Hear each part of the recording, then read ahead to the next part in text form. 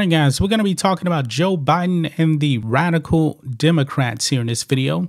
Now, I put up a video, I believe it was last week, where I talked about how the Democrats were pushing their Respect for Marriage Act when it really has no respect for marriage whatsoever, because marriage is between a man and a woman. But of course, as you guys know, Congress is in a lame duck session, so now they're trying to push radical agendas through with the help of Republicans. Yeah, Republicans actually sold you out if you have any type of religious beliefs. This is insane, guys. But what Joe Biden actually did, he actually invited a drag queen to the signing of this bill. Now, I don't really get what a drag queen actually has to do with this bill. I mean, this thing, folks, is really going to open up, I believe, a whole can of worms. We're going down a very, very dangerous path.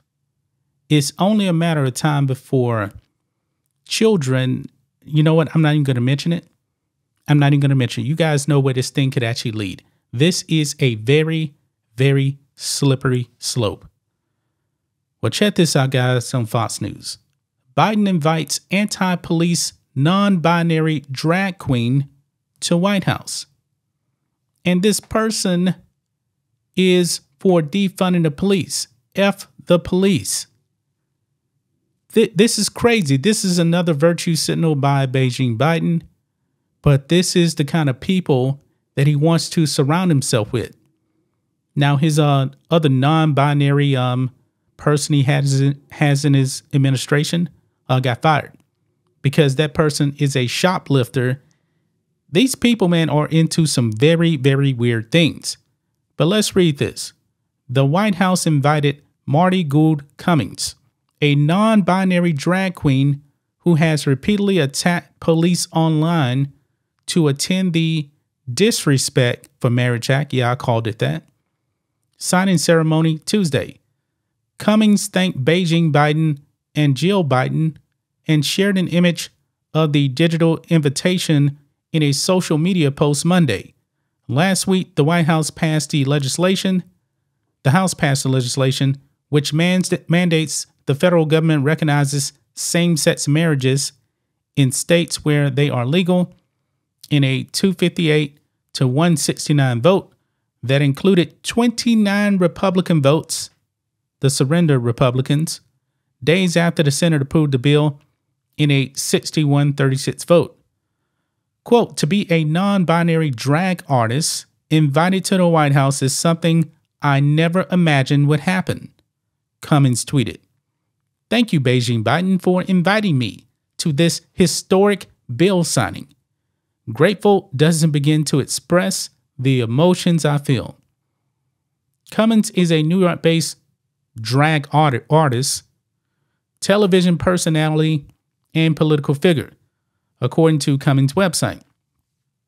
The site adds that Cummings has been a regular fixture in the city's nightlife and regularly performs 6 shows a week. And I actually want to show you guys the tweet that Marty put out, but check this out. These tweets are protected, so I'm pretty sure that Marty got roasted posting that invite there, because this is insane. This is crazy. In 2020, Cummings ran an unsuccessful campaign for a spot on the New York City Council where defunding the police was part of the campaign platform. Quote, I'm a proud femme queer non-binary drag artist. Let me repeat that again. Femme queer non-binary drag artist. Okay. Who wants to defund police and fund education, grooming probably, affordable housing, social work, and I'm running for city council with a lot of other queer candidates, and we are going to fight for you, the people, not police unions, not real estate, but for you. Cummings tweeted on June 28th, 2020. And of course, you can't pull up these tweets. But Marty says this: Police Benevolent Association of the City of New York are scared, whiny, and weak. Cummings said, In a June 2020 tweet, the people will win, defund the police. F the police, Cummings tweeted August 24th, 2020. Yes, we want to defund police. Yes, we want to abolish ICE. No, we won't settle for anything less, and we'll continue to fight for this to happen. Cummings added in a tweet later that day. I guess they have more here. Fox News pulled up a lot of tweets here. Earlier this year, Cummings tweeted support for ACAB Coffee, a cafe that theoretically would serve police officers. ACBA is an acronym for All Cops Are, I'm not exactly sure. Are they bitches, bastards? I'm not really sure.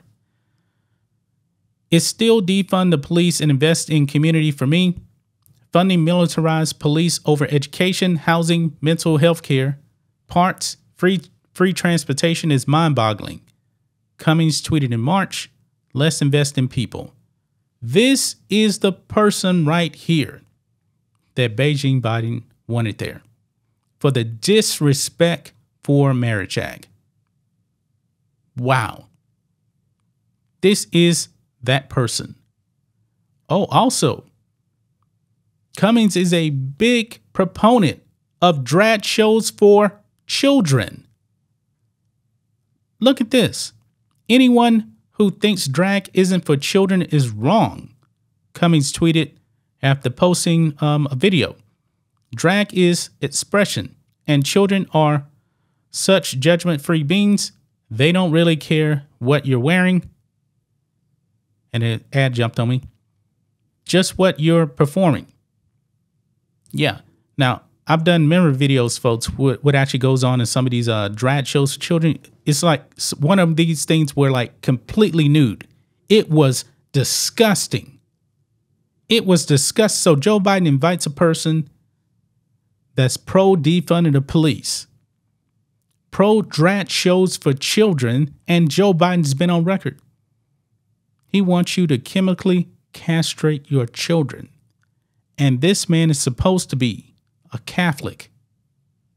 This is just radical right here, man. Very, very radical.